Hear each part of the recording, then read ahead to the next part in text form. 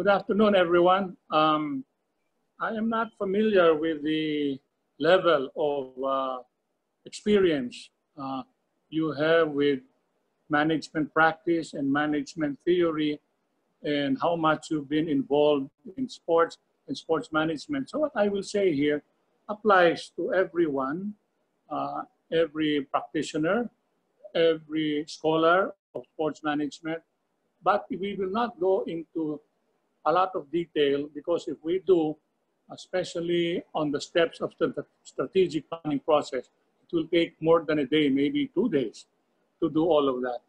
Anyway, let me start by saying an often quoted phrase. Management is a science, sports is a science, and both have theories and principles that are products of long and careful study and have found practical application. In other words, it's an organized study. To be competitive and to win ethically, and may I emphasize ethically, the mastery of rules and their intelligent use, knowledge of competition, familiarity with the environment, passion, perseverance, discipline, focus, and skills are essential. That's a lot, no? But it's really a lot. There are simultaneous demands on our character, simultaneous needs for good qualities. All these are imperative in an environment of rapid change, uncertainty, extreme pressure, and general uncertainty and unpredictability, especially now in the case of a public health emergency. Now, this presentation will endeavor to address sport in the context of human, social, and economic development.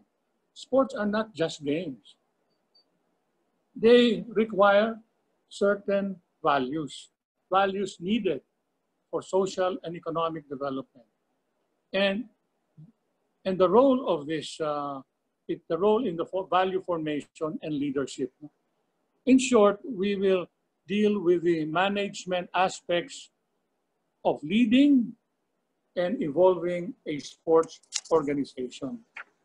As part of our attempt to provide a comprehensive view of Philippine sports or to get some kind of lay of the land, I will present two models which I have used as early as 1995 when I was chairman of the Philippine Sports Commission and when we prepared the first ever sports master plan in Philippine history. No? It is like saying that you get to familiarize yourself with the supply chain of Philippine sports. Now, this first model divides Philippine sports into mass sports and high-level performance sports. This model depicts how sports is supposed to be ideally organized prior to the pandemic, with minor changes introduced. The left part of the diagram shows each national government department and NGO contributing their share to promote physical fitness and wellness by organizing sector games, students, armed forces, labor, government, employees. So it's really a multi-sectoral thing. As guaranteed by our Philippine Constitution, the state, and by the state that means the entire apparatus, promotes physical development. So there is constitutional basis for this type of scheme. Okay, so you will see it little by little. The boxes are being filled. It's practically the entire government. And then you move on to the PSC, which is in the middle of mass sports and high performance sports. But at the same time, the PSC is supposed to coordinate this. And if I may say, should be the glue that binds all of these sports together as a government agency. So you see here, you see the slide, evolving, developing, and at the core, at the center, is Philippine sports. Now, there is an item here called National Sports Youth Talent Reserve. That was a concept that we tried to promote, but we were not able to carry out because of lack of time. There was a change in administration. The middle diagram shows the Philippine Sports Commission, no? In the middle of the diagram, as a coordinator and integrator that promotes interaction between mass sports and high-level sports. High-level sports includes the National Sports Associations and the Philippine Olympic Committee. The culmination of the participation in high-level sports is participating in multi-sports events like the Olympics, Asian Games, Southeast Asian Games, CCAN, and World and Regional Championships. The high-level sports has another term sometimes used, that is high performance or elite sports. The next diagram, the sports development pyramid, shows the natural progression of participation starting from mass sports at the bottom of the pyramid as the foundation of sports programs. That is the next slide. At the apex are sports for entertainment, exemplified by professional sports. So you will see here the gradual progression from, it's like going from grade school to high school, or to middle school, and then going into college, junior college, and then going to senior college, and then going to master's, and then doctorate and other studies. And then, so you see here the pyramid. And as you can see, the participation narrows as you go from one step to the other. That's why we always say, if you want to do a talent search of our people to develop athletes, it's easiest to get 1,000 good athletes from 10 million people than it is to get 1,000 athletes from 10,000 people. You have a wider selection base.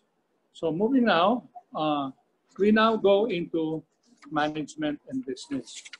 We started talking first about the sports sector, or some people would say sports industry. Now, to have a better appreciation of the case studies that we will use as examples of leading and evolving sports organizations, let us make a distinction between management and business, or between management and business functions. Some people may say it's a very fine line distinction, but I don't think so, in the sense that it's very clear. Management functions, as formulated by Henry Fayol, a Frenchman, include planning, which is looking ahead, which is step one, that is at 12 noon of the diagram, which makes the exercise, its planning is basically looking ahead, trying to predict the future, trying to create a vision, trying to create an outcome, meaning a result, a desired result, a desired outcome. That's why it's more challenging. The next is the organizing. You've got, which is at 10 o'clock. Which is at 2 o'clock of the diagram, which is basically marshaling, getting the people, getting the resources, directing. Some people use the term commanding, which I would not like to use too much, because this is generally we're talking about people doing things because of well thought out directives. No? Controlling, which includes basic functions like monitoring. That is part of controlling. And finally, some people, well, this is not in FAYOL's functions. It is leadership, providing the leadership to an organization. Well, there is a term here called staffing that is part of the organizing, no? Organizing and staffing. And leadership, and that normally means helping define the core values of the organization. What are the values which are important to this organization? Is dishonesty an important value to this organization? Is defiance of authority or a value, a core value of this organization? So that is what leadership means, no? Providing an example, being a role model. Now, business functions are the usual business functions, which a lot of you have been conducting, doing consciously or unconsciously. You have functional areas. What are the functional areas of business? Operations, okay? That should have a separate slide. And then production. If you either produce objects, materials, or you produce a service, okay? It's either a service or a material, or a concrete subject, or a concrete object. Marketing. Marketing means selling a product. Marketing, and then finance, human resource management. Another way of looking at this, which I did not put here anymore, is the so-called, it's another management practice, where you define the organization in terms of human development. So you start at the bottom part. Everything starts with human development, human resource development, whom you train to operate certain processes efficiently, effectively, which produce certain services, which is the production side, through an operations process, which you then market.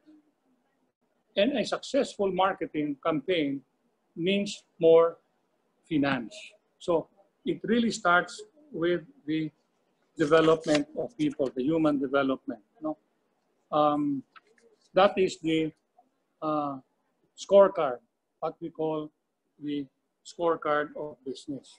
Now, we go into the formulation of a strategic plan with the corresponding business plan, which involves rigor, necessitating the use of some framework of analysis.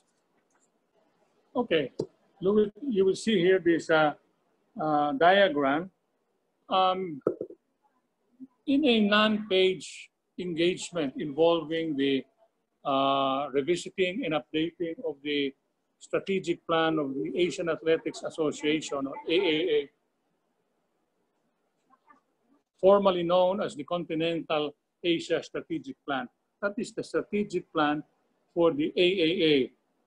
That is the Regional Association of Athletics, which has a membership of 45 countries, including China, Japan, Korea, and small countries like the Philippines, and other countries like Nepal, Bhutan, Maldives, and all of that. So a whole gamut of countries involving some, including Singapore. No?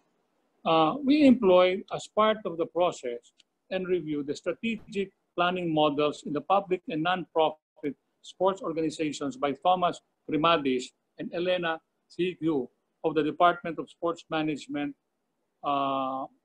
University of Peloponnese, Greece. Actually, there are other models by other authors. No? I have my own private model. I derive from years of study, but you know, I just share this one with you. First is review of data. What data do you need? When you do your actual planning, you need basic data about different aspects. A very sophisticated planning session, let's say of a big bank, will include data on the national economy because they have to see the trends of the Philippine economy as a bank. So you will see your prospects in the economy. In our case, if you're planning for your own organization, you don't need a rigorous study on the national economy, as if we need to know the gross domestic product, the share of debt, of national debt as part of the gross domestic product. We don't need to do that. We probably can just present readily available data which shows general condition of the economy. The data generated or provided by the members of the organization internally, after responding to specific pointed questions asked by the strategic planning facilitator, are important. Normally, what we do when we do a strategic planning session, a few days, or probably at least 1 week before the planning session, we prepare a questionnaire and we send it out to the participants identified by management who will be part of the planning session. The questionnaire can be anywhere from 15 to 20 questions asking about how they are planning, what will be required of everybody. Number 1, humility. Number 2, the ability to listen. Number 3, to provide data objectively, honestly, and to do some introspection. Think of your organization based on your experience and how you see it performing. So those will be key data that we will use in our planning session. Questions could range from getting the respondents' views of the past performance of the organization. And here, you have to emphasize to the participants the need for data, for honesty, but at the same time, we have to assure the confidentiality of the response. No, we will share the response, but we will protect their names if they feel very sensitive about it. The survey could also be used to indicate early divergence or similarity of views. For example, when you see the responses in the surveys, you will notice right away the extreme answers. One will say our company did very well. The other one will say we did very poorly. So it shows that there is lack of harmony. People look at it differently. Some people may look at it half empty, others half full. So that is one area of inquiry, and that is one area where you should probably exercise a little more care and discretion when you start talking about these things, because this will have to be discussed in a plenary. No?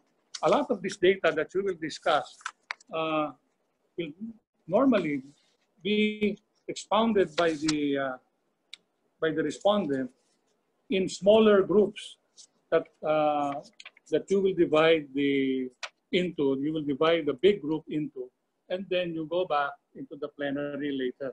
There's a lot of this exercise of small group preparing to the smaller rooms, to other rooms, and then returning to the big room as plenary, summarizing the thoughts, the views of the small groups.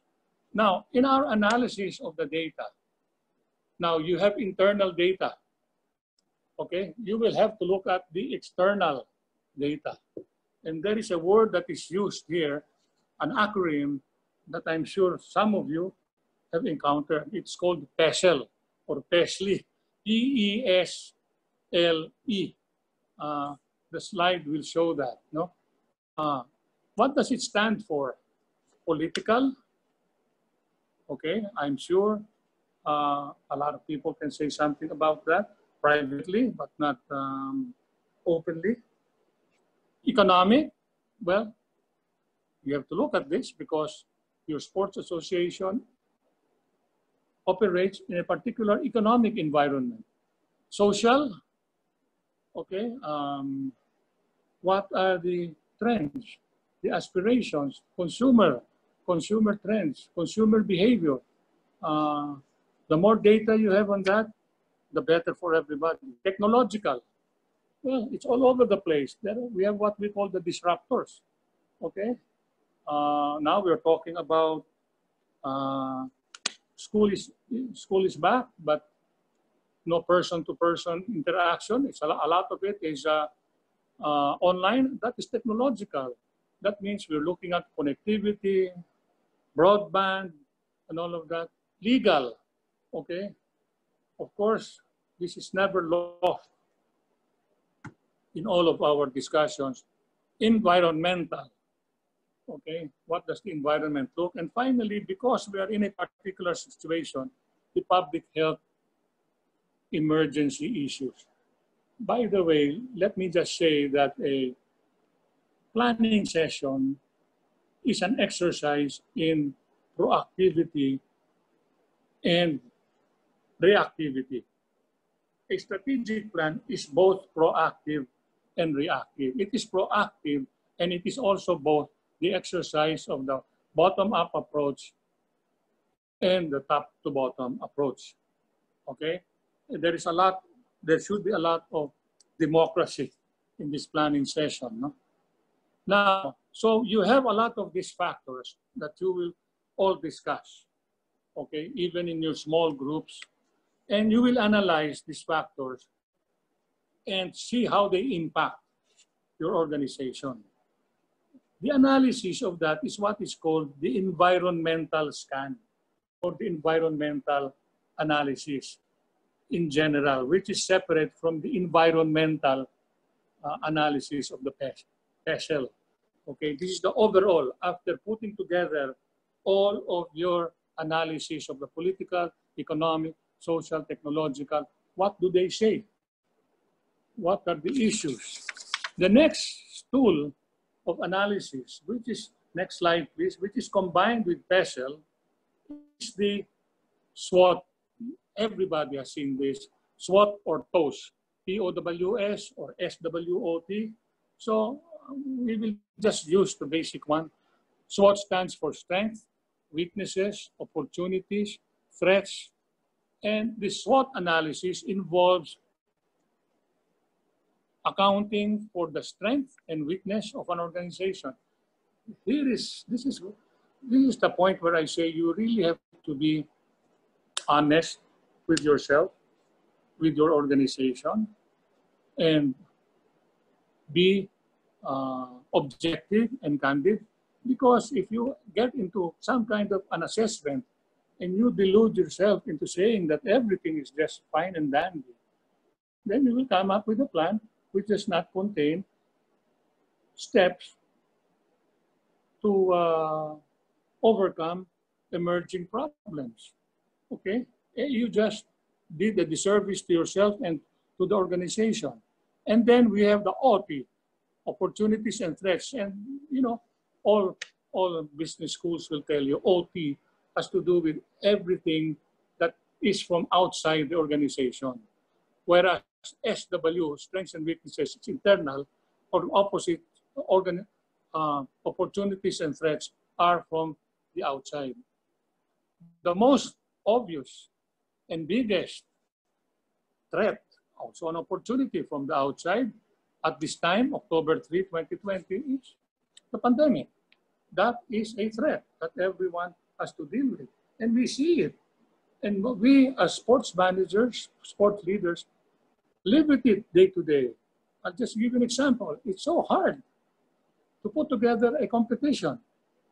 You have to go through so many obstacles. First is legal, IATF. So you see, that's part of the environment. Okay? You already know what happened to a particular golf club, which failed to give notice, or probably neglected, or probably was even unaware of the need to seek the permission of the IATF, and for which the club has been, at least the operations of the club, the golf operations, have been ordered to stop. No? Another example of a threat is the diversion, especially for us, of the interest of the youth to non-sports activities. You see a lot of this. You see the use of, sometimes the excessive use of social media. Why do I say youth? The youth make up the majority of the world's population. And basically, they are the market of sports, not just from a participant point of view, but from a spectator point of view. Now, while honesty, objectivity, and candor are required at all times, they are most crucial in times of introspection and assessment. That is what I meant. When you go through a planning session, if you go there with the attitude that you will try to bring down or criticize somebody in the organization, either directly, indirectly, or you will go there with a baggage that you are very sarcastic, you will not have a productive time. You should go there with an open mind and be open. As they say in Tagalog, hindi pwede yung balat sibuyas dito. You cannot be onion skin here. What are social trends? For example, I will use the United States as an example because we do not have data like that in the Philippines. Or if we do, it was very specific and it was not shared with the public. It did not belong to the public domain. Athletics at the collegiate level in the United States reveal that audiences are looking for particular features which they when they attend athletic sporting events. I'm referring to athletics. There are other sports, athletics, track and field. And we are honing in on the audiences because they are lifeblood. Without the audiences, we cannot stay alive because sponsors look for audiences. They look for how many eyes are in the stadium, how many eyes see the billboard, how many eyes see the TV spot when this event is televised, how many people go to the digital platforms like Facebook, Twitter, other platforms, and mention the name of the company in relation to the activity. They're interested in that.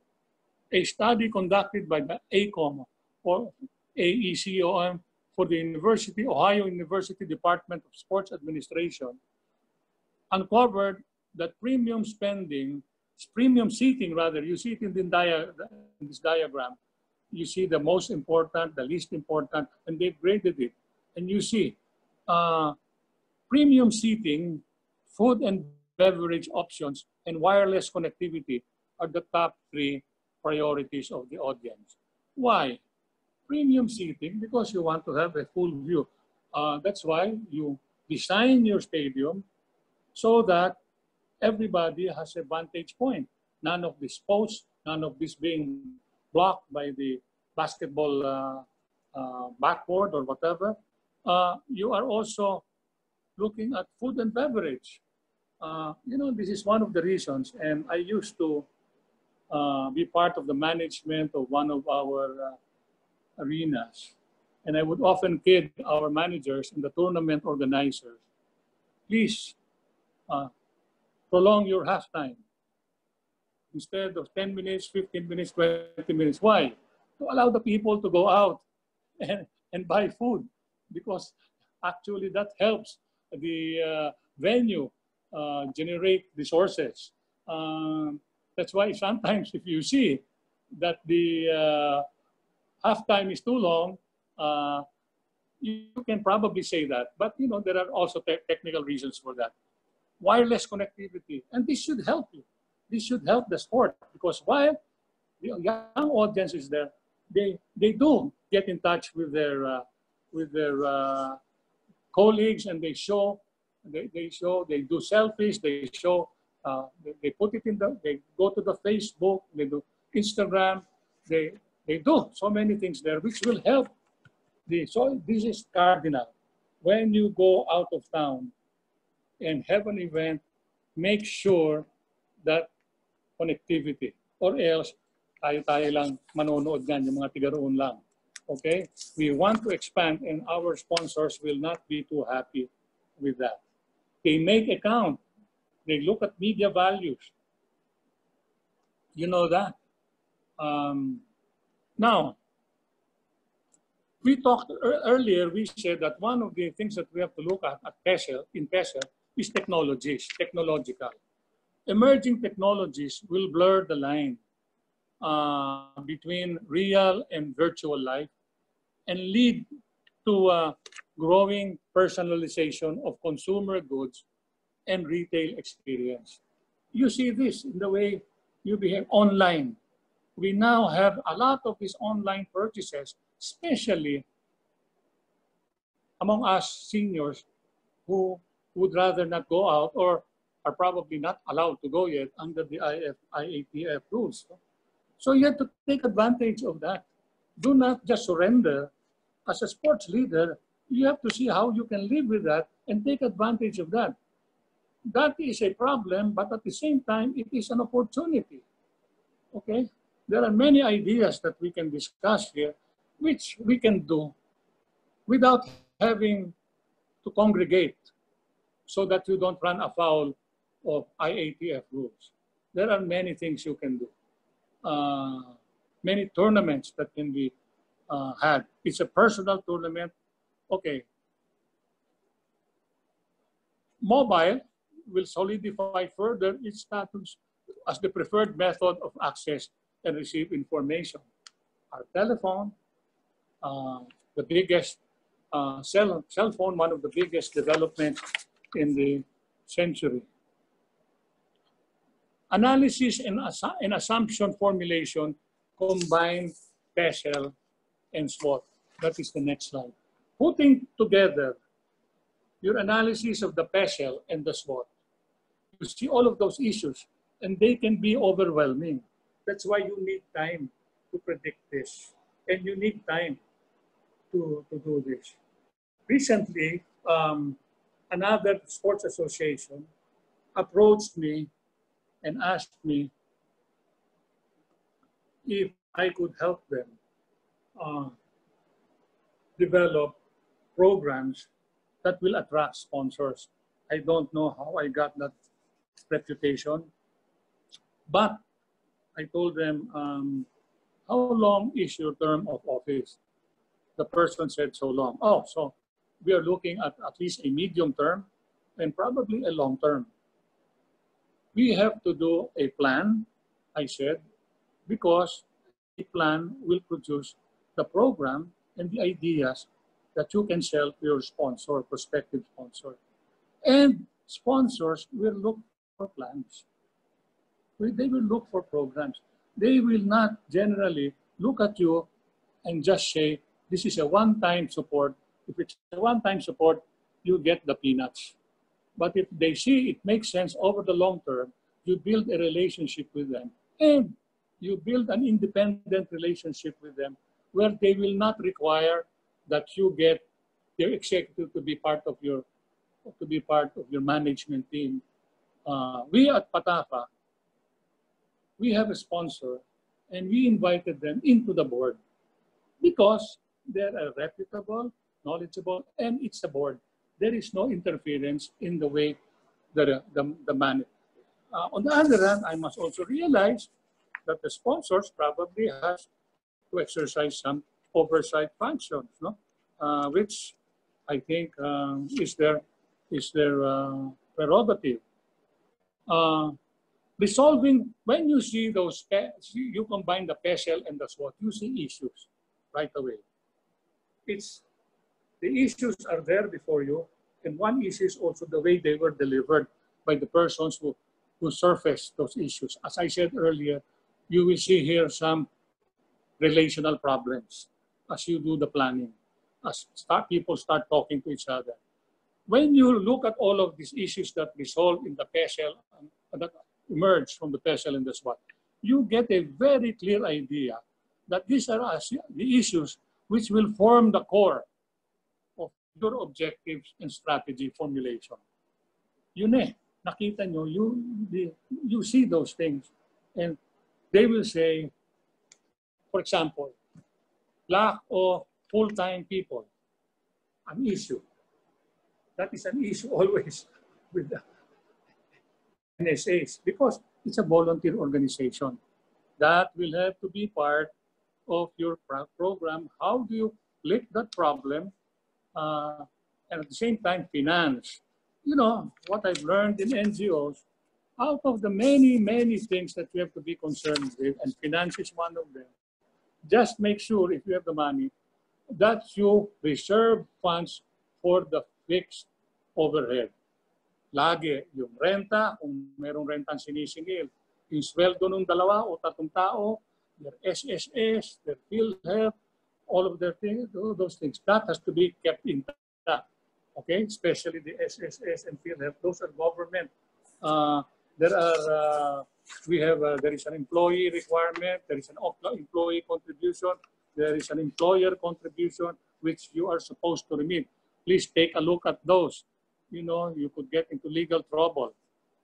Now, I don't know the state of some of our organizations, whether they have an existing vision mission statement or if they're going to start from scratch. Next slide, please. If they will start from scratch. Now, you see here a very appropriate diagram here. You see the vision, yung mata. You see it from the lens, from your lens. Okay? And the mission, that is the overall long-term target. Okay? The vision and mission support each other. And then you've got the values. The values actually dictate your vision and mission. If, for example, your value is to earn money at any cost, then your vision is to set up even illegal businesses, okay? Or do things illegally. Hindi pwede yun. That goes contrary to the values of a sportsman, which is honesty, integrity, respect for laws. Now, if there is an existing vision mission, you review it using the PESEL and SWOT frameworks. Now, next slide. One planning session was conducted, and for some of its had for some of its goals institutional strengthening, membership activation,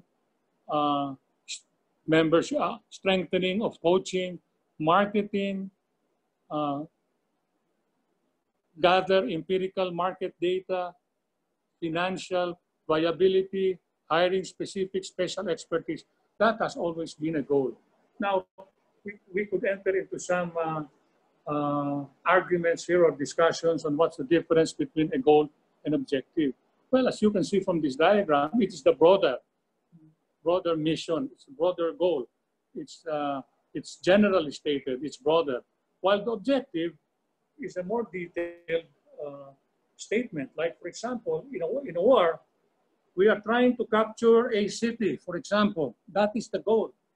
But our objective is to capture these 2 hills between the city and us. And it is being occupied by our enemies. So the objective is capture the hill in order to capture the city. Now, capturing the city now becomes part of you will go after a bigger goal. Capture the district, okay? So you have a new goal, you have attained a new objective, a goal which became an objective, which was capturing the city. Now you go to a bigger goal, capturing. Now what is the biggest goal? Capturing the country, I suppose. So that's just to highlight the difference between the objective goal, the difference between objective and goals. Now, let us move on. We are transforming and evolving, next slide, evolving PATAFA, modesty aside, to help NSA, our NSA transform theirs. We are here and we want to serve as some kind of a model or best practice. And we have been approached by, as I said, by one other NSA, an Olympic sport, asking for us for assistance. And we said, sure, we're very happy to do this because your development is the development of the sport community. Now, every interaction we have at PATAFA with our clients, we call them clients or stakeholders, their customers, our colleagues, and the communities when we operate are guided by a certain vision and certain values. And that is the way it is.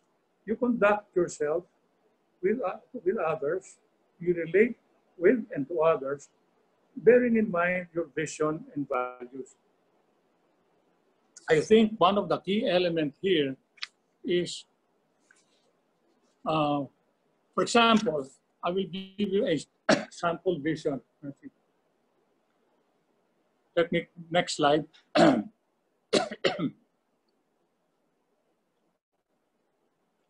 By the way, you have a finished sample vision here, but it takes hours and even days just to arrive at the sample vision, at a vision, as those of you who have been through a planning session. You go from concept to words, and you have a lot of spirited arguments here until you end up and say, let us leave it up to the wordsmiths, okay?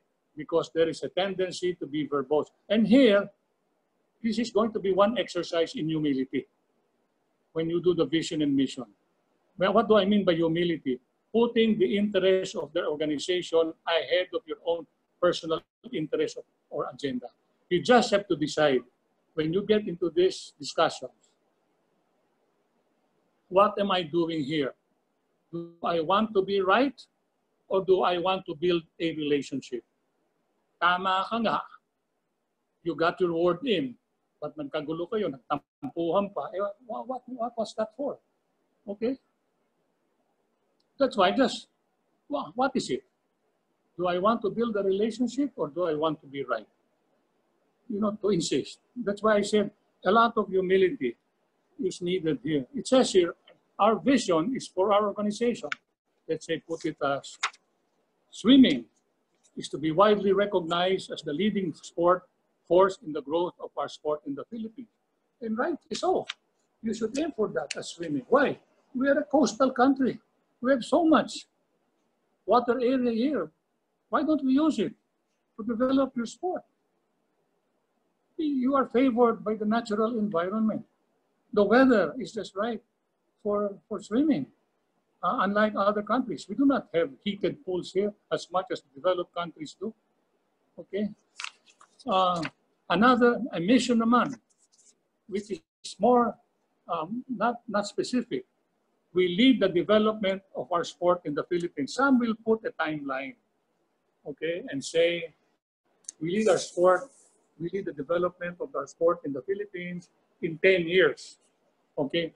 Of course, every other NSA also has this mission to lead the development of sport. So you are competing with other sports associations or organizations. No?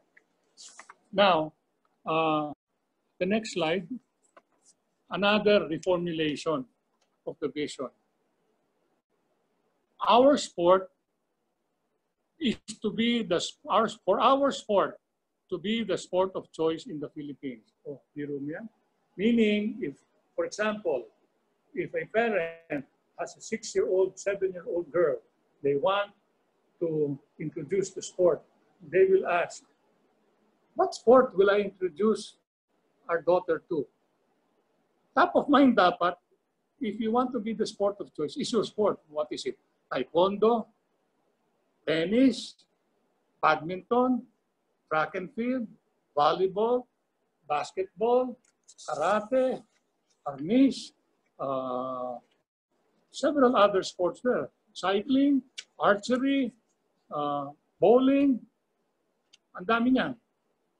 They're all competing for attention of the community.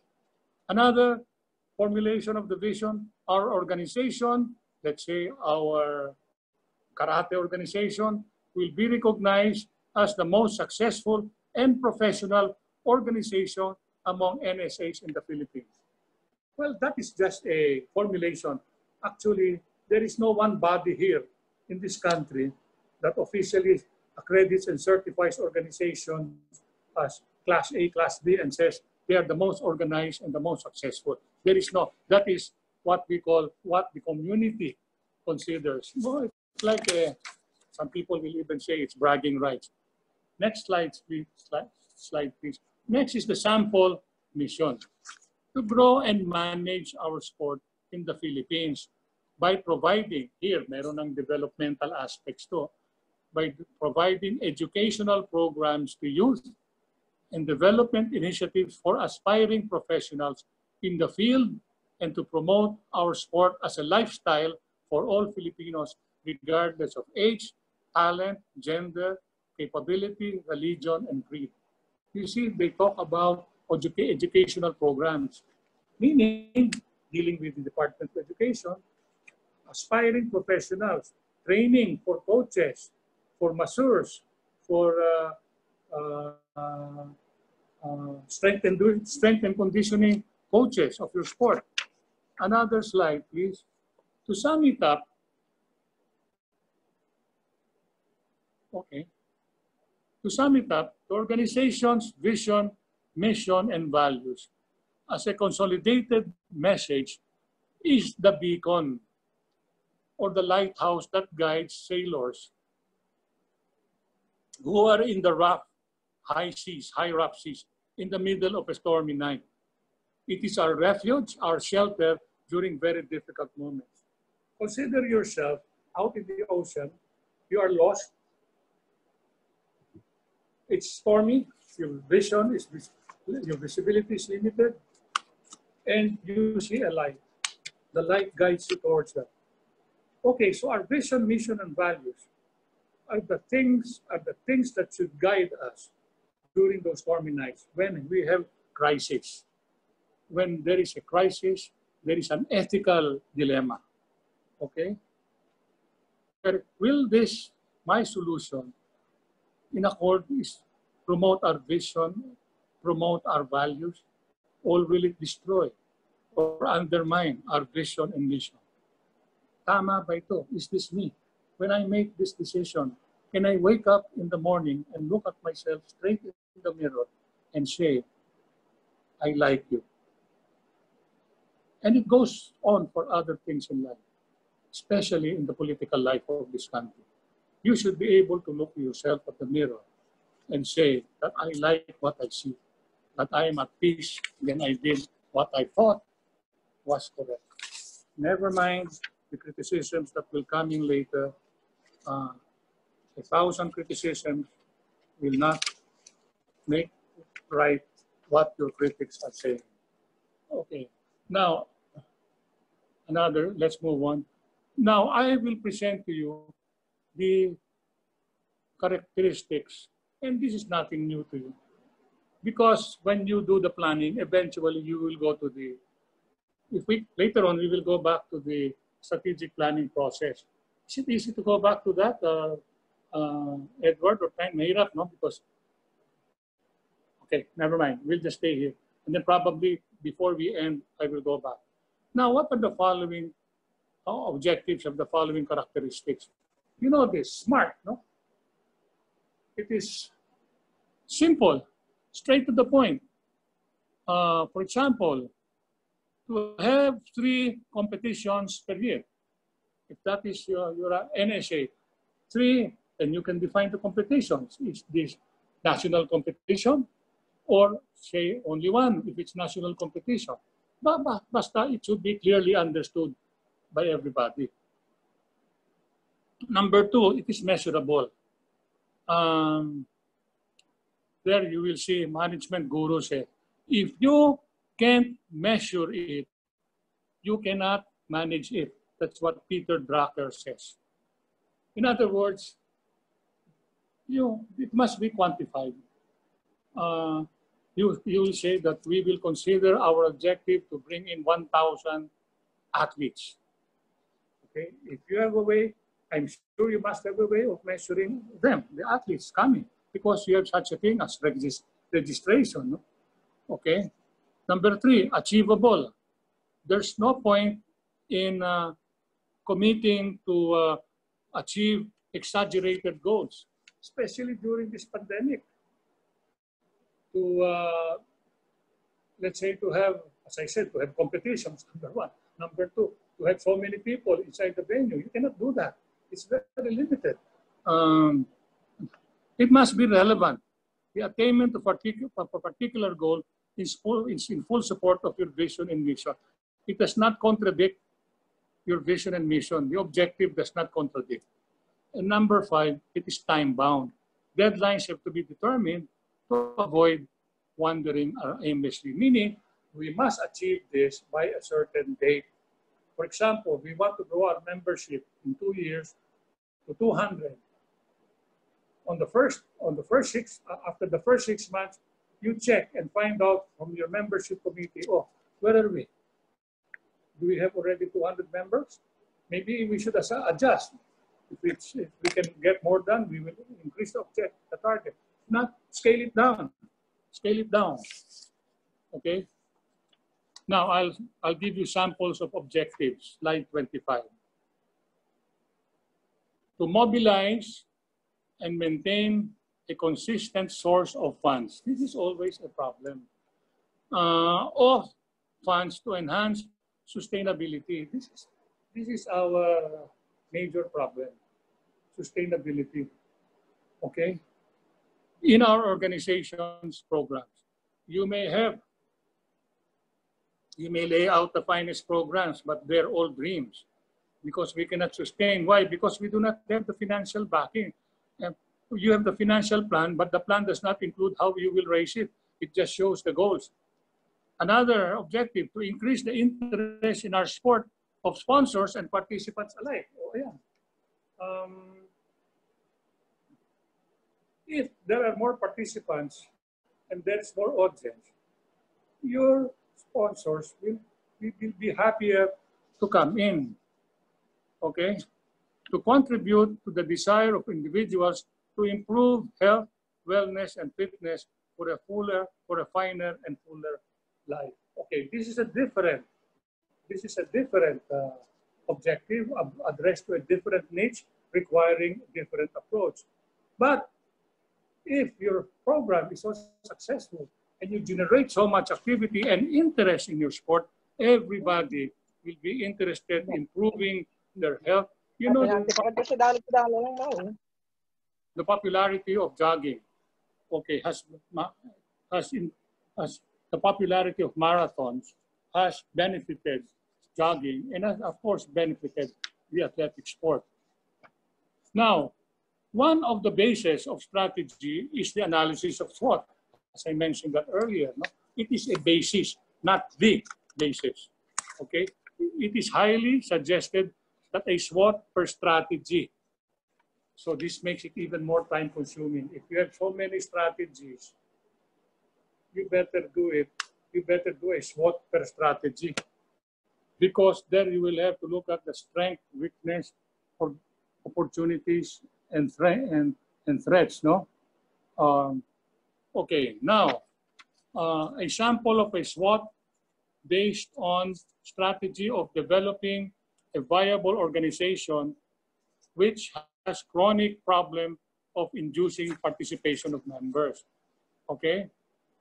That is a strategy. Now, implementing a strategic plan often involves a whole series of change management, which is now on the screen. Change management initiatives to get the support of the whole organization. By the way, it is not said here, but it is implied.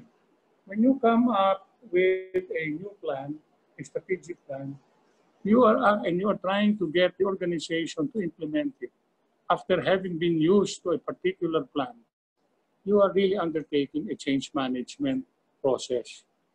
So to bring the changes to fruition, it is recommended to have greater chances of it being brought to fruition. It is recommended the organization be guided by the 8-step framework for leading change by John Kotter.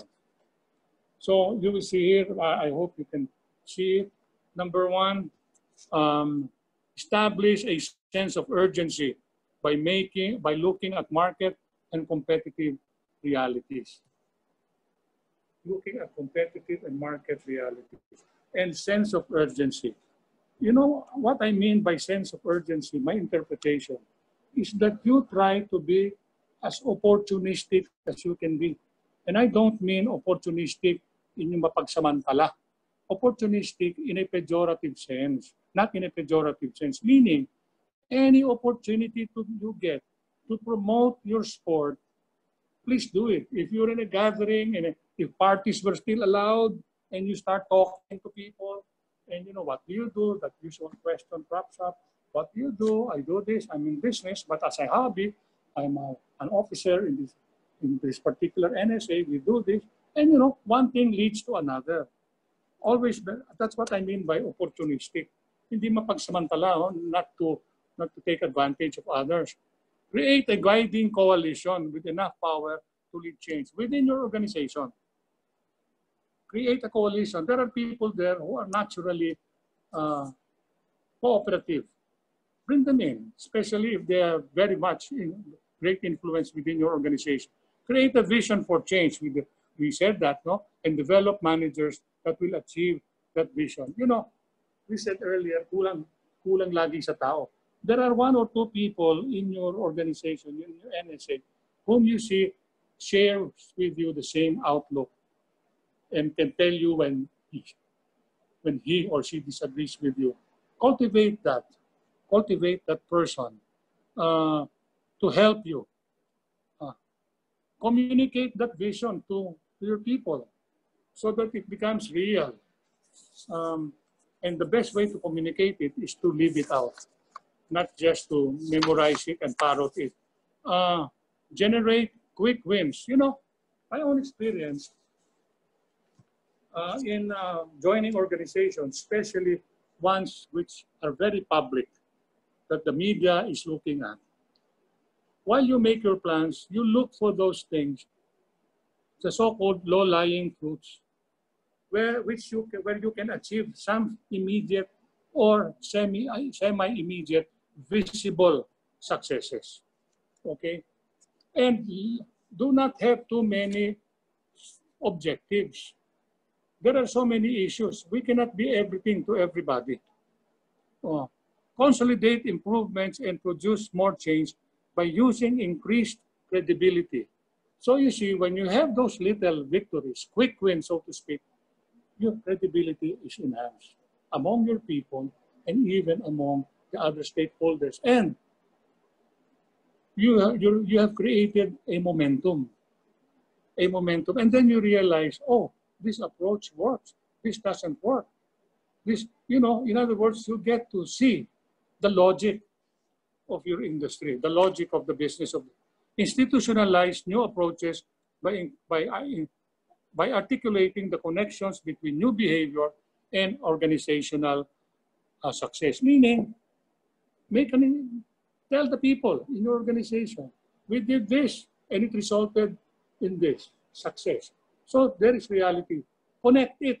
Do not leave it hanging. You have to bridge that gap. Now I end. Okay. I just like to end with certain thoughts. Next slide. I mentioned the low-lying principle. Low-lying fruit principle. Go after this. Go after this. Put your time. If, for example, it means setting up a competition in a country club where you are a member, just to get your people involved in an activity. You are a member, so it's easier for you to coordinate. Okay, make it a very, very specialized event, maybe only for kids this age. constant monitoring. When we have projects, my own behavior, and I think my colleagues will attest to this, is makulit ako. I monitor, I check, I ask at any time of day, early morning, late at night. If I don't want to do that because I'm a little ashamed, I text myself so that in the first morning, the first hour that I wake up, I see it and I monitor. I ask, what's going on? What's going on? And well, it's not here. Part of constant monitoring is meeting, a group meeting. You have Zoom now. That's one of the blessings. You don't have to travel. So you can check face to face what's going on. Are our protocols ready? If, for example, you're mounting a competition, protocols for what? For the playoff field, for the dorm. You will, for the medical protocol. If people, in other words, how are we complying with the IATF or the PSC prescriptions? Do we have those people available? Maximize available talent. And as I said, you have within your organization some people you can depend on. If you cannot hire others and you cannot get new ones, work with what you have. Work with what you have. You just have to be a little more patient and you have to develop. Now, I have here the word grit. Grit is passion and perseverance. Kasipagan. There is no substitute for hard work and smart work. Passion, you have to be passionate with what you're doing. Passionate in the sense that you will be willing to wake up in the middle of the night when you remember something about your project and note it down and then remind yourself to do something about it the next day. Passion. To really get, let's say, to make kulit, the powers that be who will give you the funding. Okay? Now, important thing, focus, eyes on the ball. Do not be distracted by other concerns. That's why for those of us who are in sports and in business, it takes some discipline to separate. Some people solve that who are in business and at the same time in sports by delegating. Yes, I'm for that, but there is a limit. Because at some point, you really have to know the logic and know your people firsthand. And you have to have a hands-on experience with this thing. You cannot be too much of an armchair general, giving orders left and right and without you knowing the details. In fact, I think the general rule is don't give orders. Don't ask your people to do things which you cannot do. The only reason you cannot do it is because you have other things to do for the organization also. And that the talent is best used by that person using that, performing the task. So if we can go back to that is slide, pwede ba yan bumalik? Yeah, okay. So that they can see the whole of it. Okay, there. You've gathered the data. You've got your external, internal data. You have the assumptions, no? When you prepare your objectives, you will have to make some assumptions. And that's why data are needed. The less data you have available, the more assumptions you will make. And if it's all assumptions, you have a weak case because it's not grounded on evidence on data. Now, if you are analyzing the wrong data, you will have a wrong analysis. You have a wrong planning. And then you will probably have a half vision and your mission will go awry, no? Now, everyone has to make a commitment to this Then you will have your vision and mission. And then you go to the business plan. You know, this can become very laborious to go down. That's why I said I can only go up to a certain level. Because the business plan is a separate exercise by all by itself. You discuss the nitty-gritty. Okay? So you can see the entire planning process. We have to plan because we have to prepare a roadmap. If, for example, I ask you, you ask me, how do I go from here to Makati, where I am, to Navotas, and I tell you, to go to Navotas, you go to Alabang first, and then you go to Taguig, and then Pateros, then you go to the final destination. So, in other words, you waste time. Anyway, so I attempted to give you some insights, and I hope you found them instructive, informative, and useful. Thank you.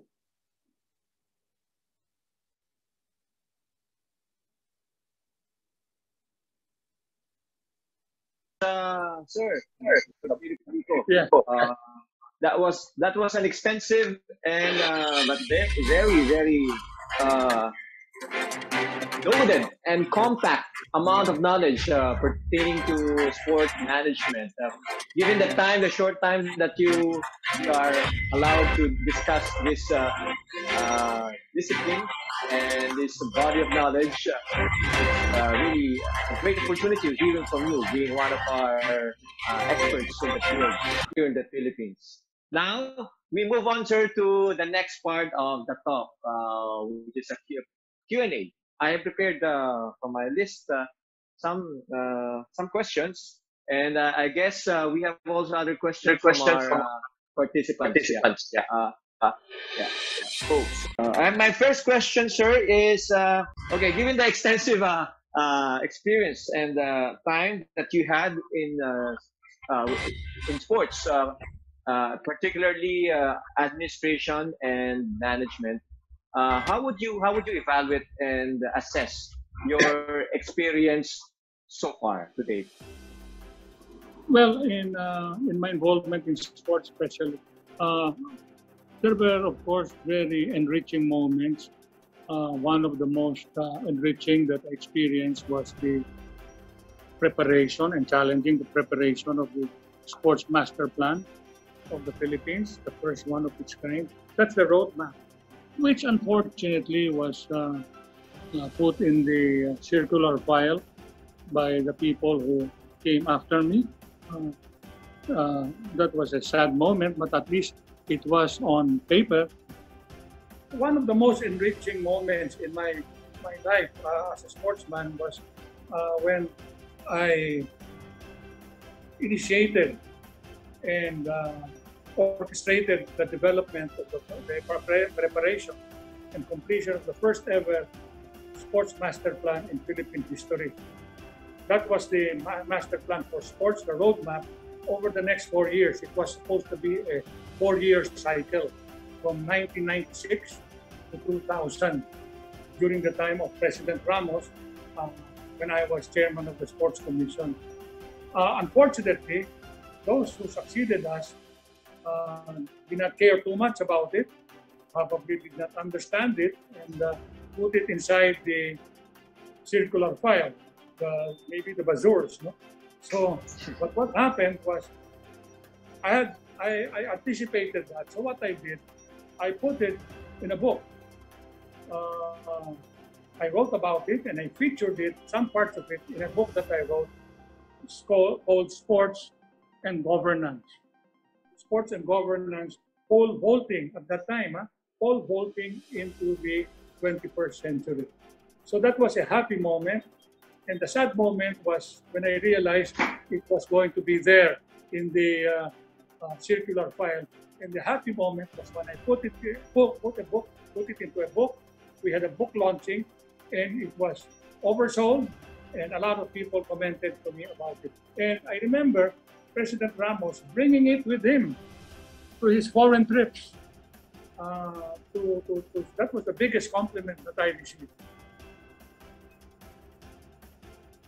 Yeah, that's it. Do you hear me? Yes, sir. In connection with that, sir, because I need to connect that with one of the questions we received from our audience, and particularly coming from Miss Dina Bernardo.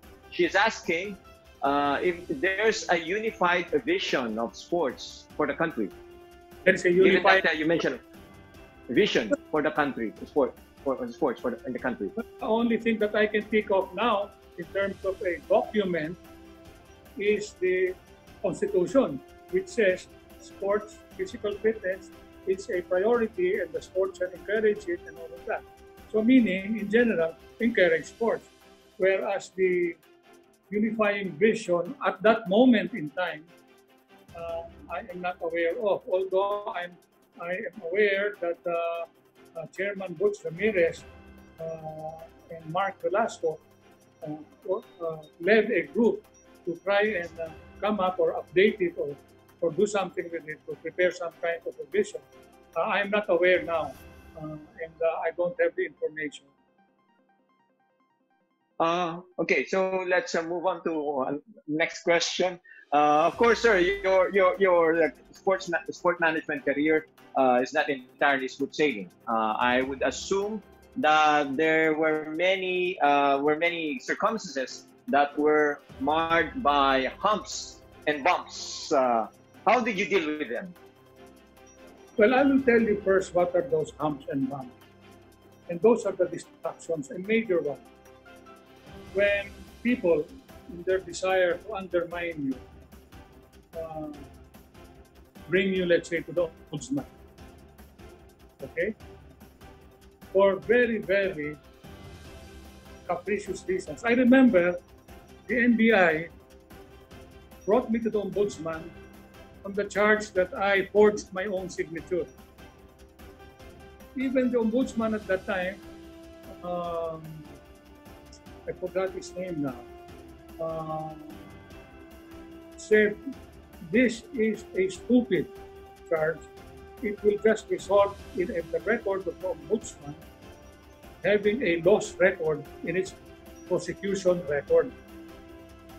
Imagine, said, forging your own signature. It's these things. These are the distractions.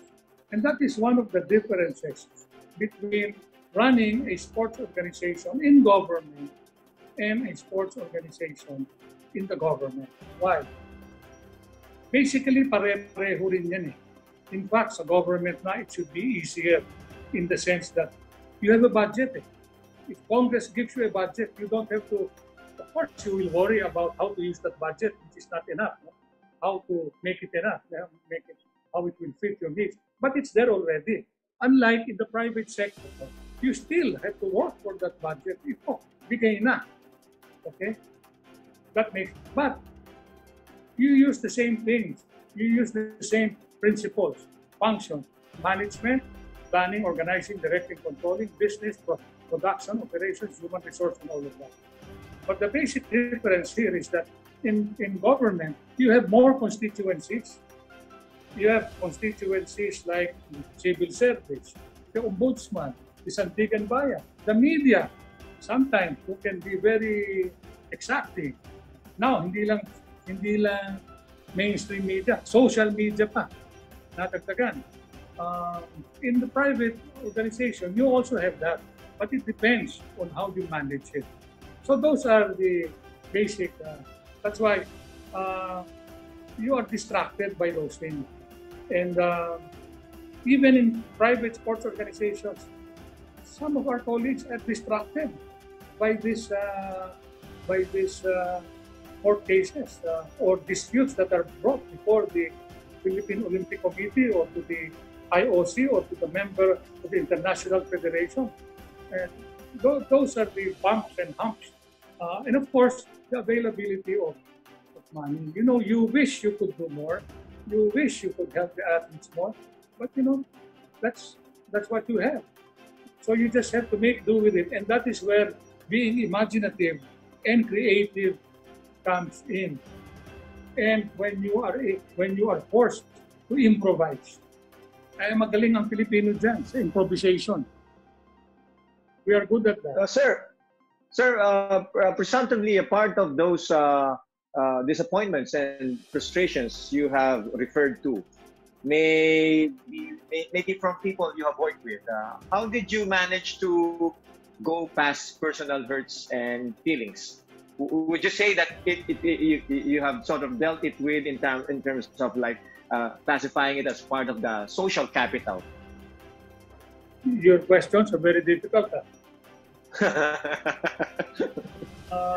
feel like I'm here in True Confessions. No, people will always be hurt.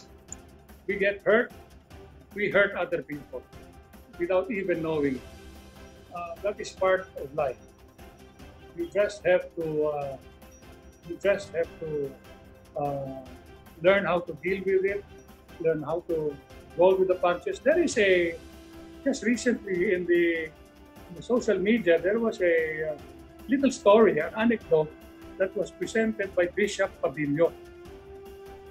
He said there was this man holding a cup of coffee, walking, and another man bumped into him, and therefore the cup of coffee spilled into his clothes.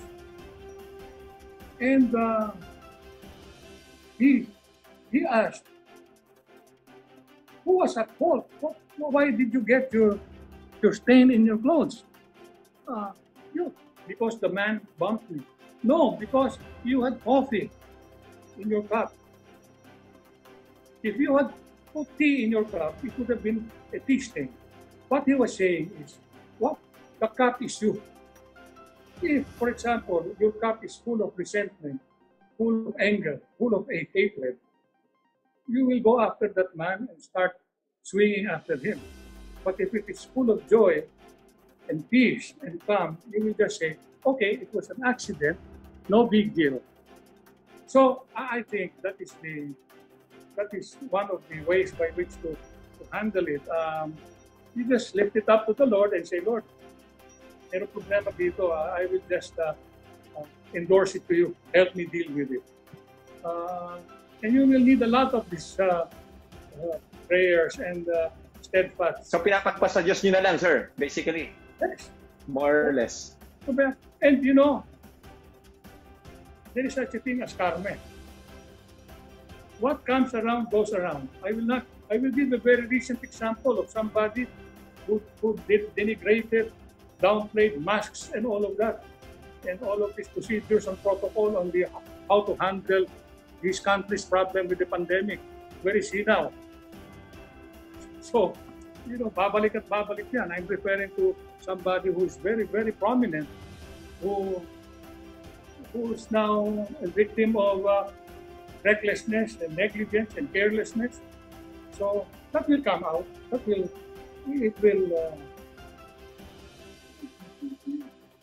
will erase itself. Okay, sir. We'd like to accommodate one question also from Ms. Dina Bernardo herself. So she wants to personally ask you her question. Dina, hello. Do you have an audio already? Yes, I do. Thank you, Dean.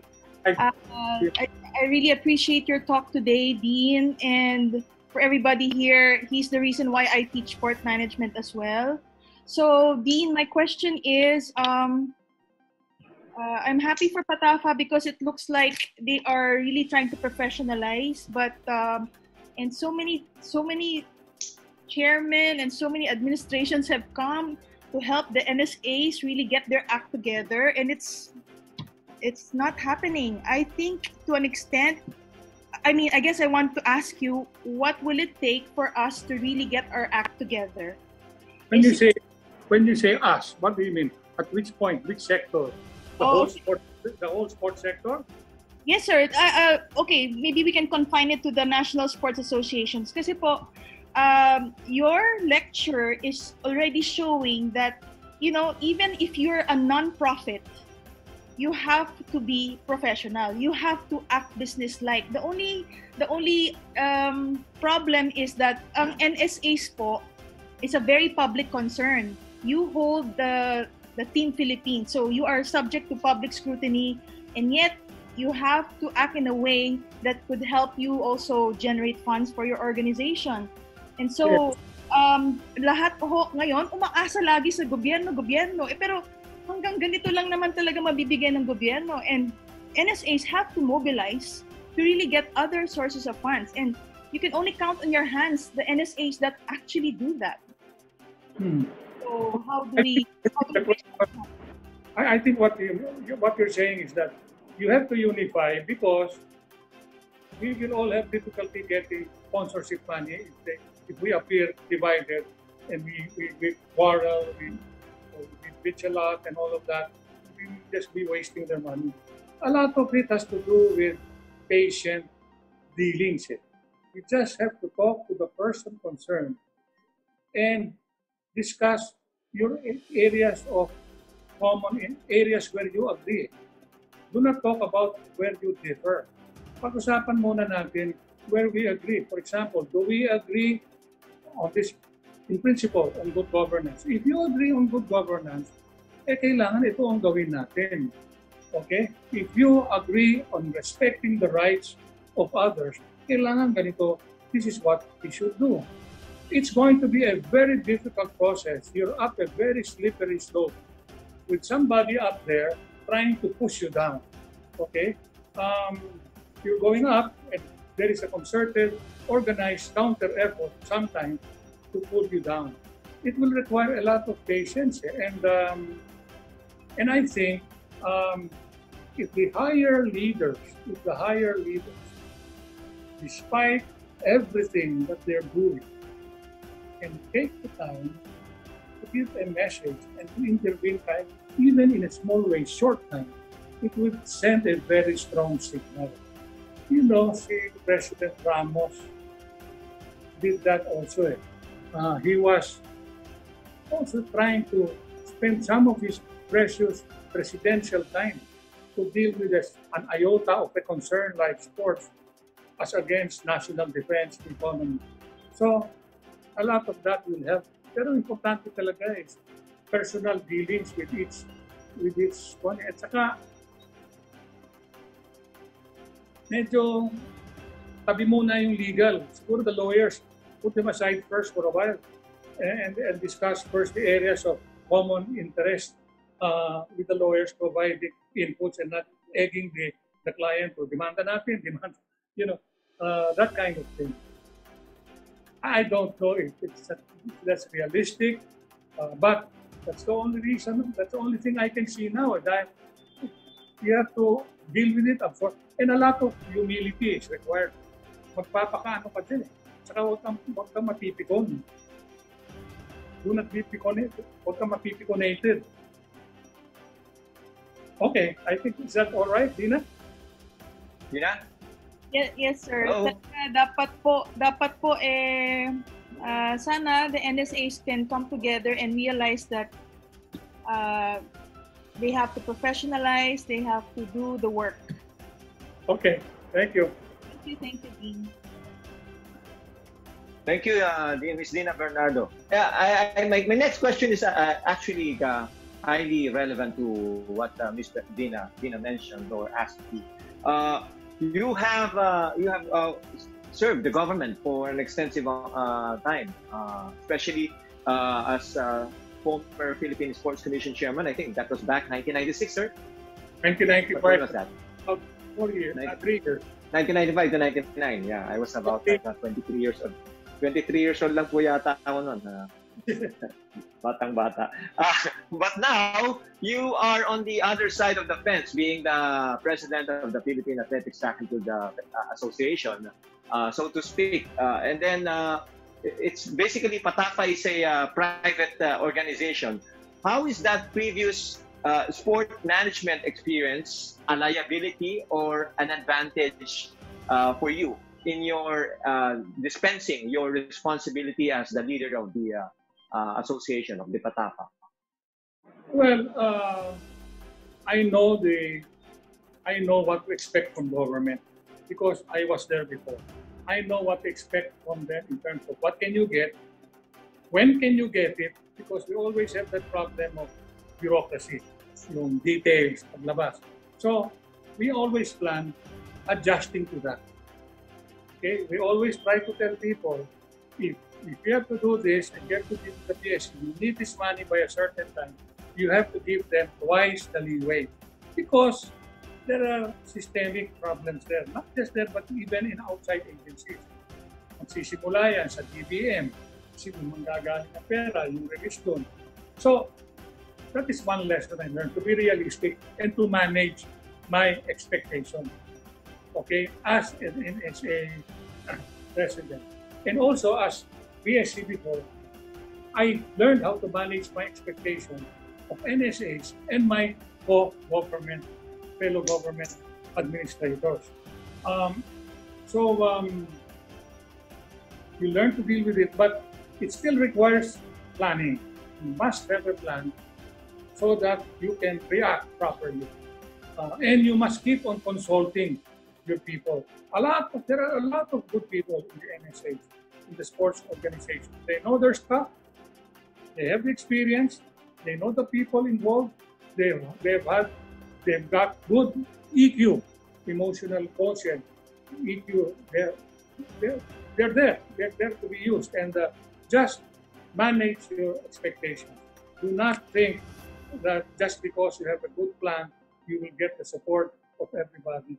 You know, you are competing as an NSA for funds from the PSC. PSC, you are competing against other agencies for government money. So, manage your expectations.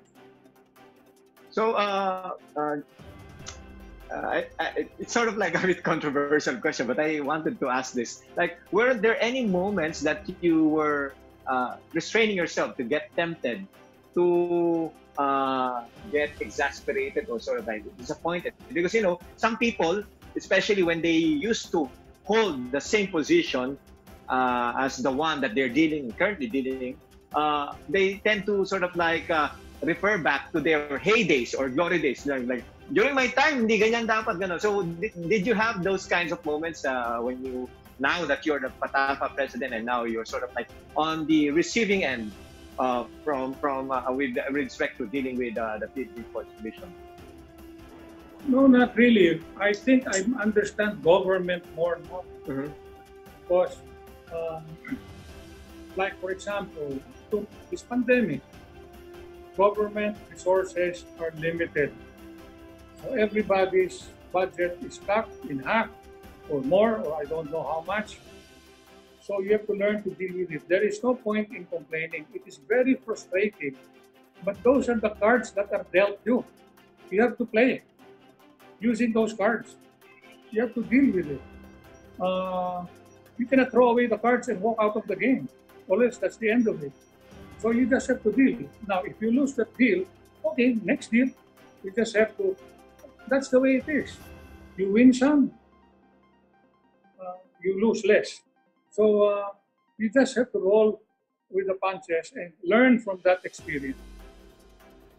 Okay, so that's like we're trying to compare your experience with your PSC stint and now you're as a PATAFA president. There were many apples and there were many moments of frustration.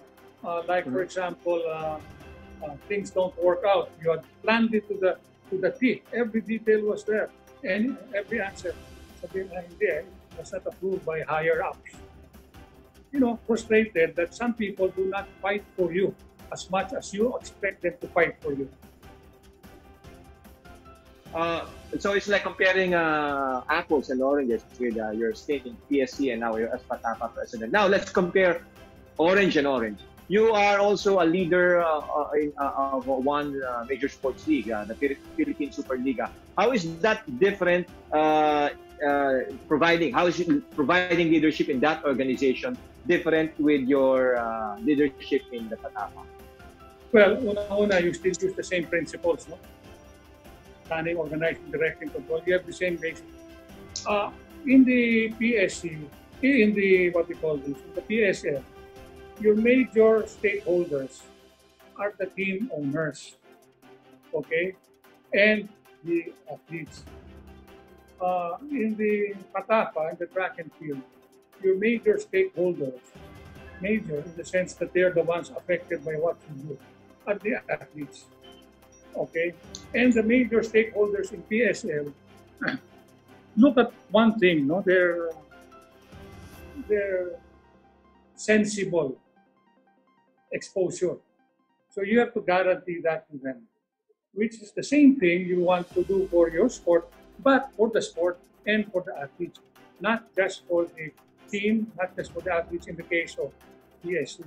And in other words, it's at saka PSL is more prone to being analyzed as a business entity. Okay, being analyzed as a business entity. Whereas PATAFA, there are developmental aspects in PATAFA like kids athletics, grassroots. There are development programs. Whereas in PSL, we still have to come around to that, to having development programs, because the major concern now is survival, especially in this pandemic. No? We have to survive, and as they say, to revive, survive, and thrive. I have a few more questions remaining. So let's zoom into sport management. So sport management as a discipline is relatively a young subject matter in the country, especially the Philippines, a country like the Philippines. Given the dominant cultural peculiarities of our country, of us as people, do you think all the principles you have discussed in the first part of this talk are highly relevant with how the sports industry or the sports sector is navigating itself in the country? Or you see the need to somehow dumb down or to simplify some of those principles that you have discussed? Well, I think at least the way I presented them, they were simplified. No? Some of these things, our colleagues, both in the NSA and even in the POC, learned this in college. Ang problem is maybe some of them don't practice it. Or maybe they practice it unconsciously, not consciously and deliberately. Because if you practice it consciously and deliberately, you have a better perspective, you have a better insight on its utility or non-utility. Okay? So, they're still relevant. Kailangan lang i-practice. I-practice, especially this planning portion.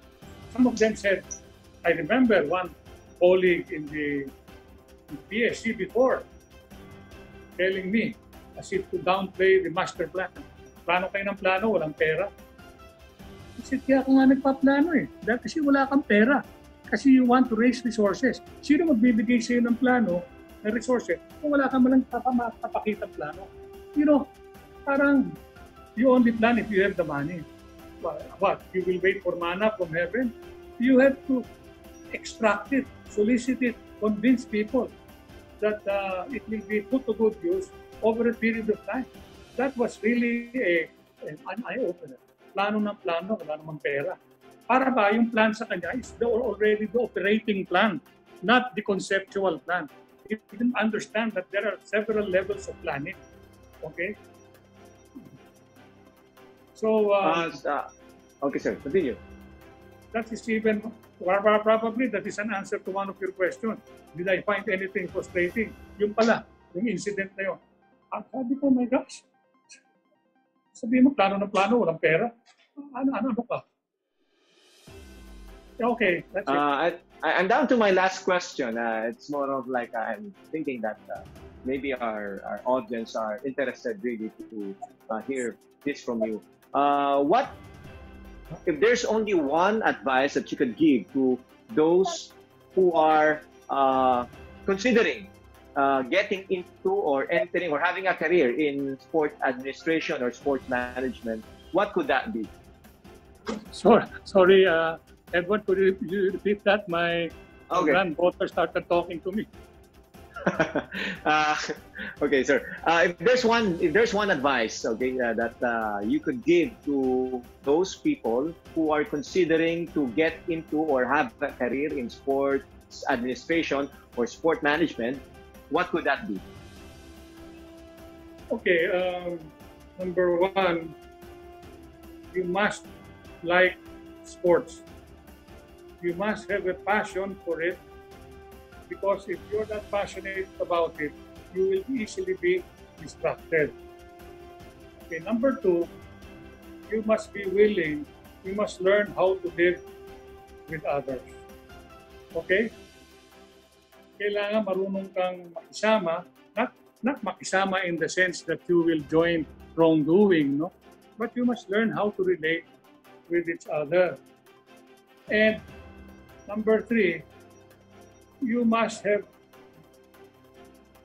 the basics of accountability. Meron perang pumasok, kailangan paglabas, you must be able to account for it. Okay? And how best to use it. And then, I think one of the final things is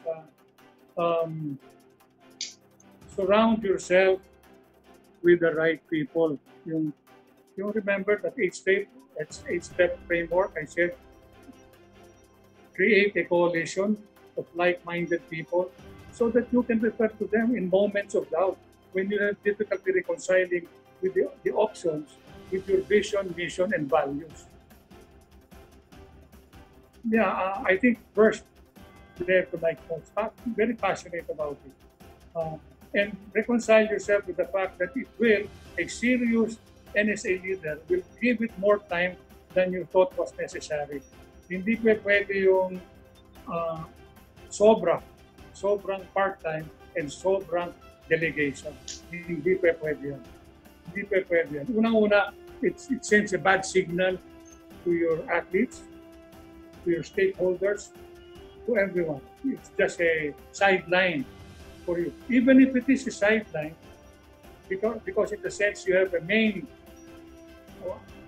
vocation that feeds your family, please make sure when you commit, you find time to manage your time. Okay? Okay, sir. Even though we want to maximize the moment that we have with you and to really squeeze out the expertise from your seasoned brain, we feel that we are overstaying or too much maximizing our opportunity with you. We thank you so much, sir, for allowing us and accepting our invitation to be our featured speaker for this edition of PATAFA Peptalks. We have learned so much, and I guess all our audience, members of the audience as well, have learned so much. We will rebroadcast this recorded lecture or talk session through our PATAFA YouTube channel. And we have one request here also. I think Dina is referring to, she mentioned about the master plan, but I think she's referring to the maybe the PowerPoint. We'll be glad to share that. She's mentioning that if we can put online the master plan, many items so relevant there. So maybe she is referring to the deck or the PowerPoint slide. We don't mind to share it. So public, it's sort of like everybody could benefit from that. So it's not a. So we will share that through our PATAFA Facebook page. So thank you very much, sir, Dr. JUICO, our PATAFA president, and speaking from his experience as former PSC chairman and dean of college, the graduate school, business school of De La Salle University. Thank you so much, sir, and we thank all our participants in this talk for joining us and allotting time to be with us and also learn from the master himself.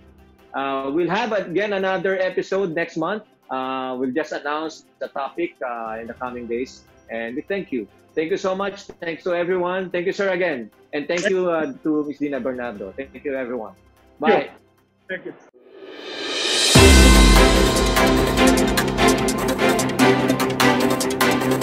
Thank you.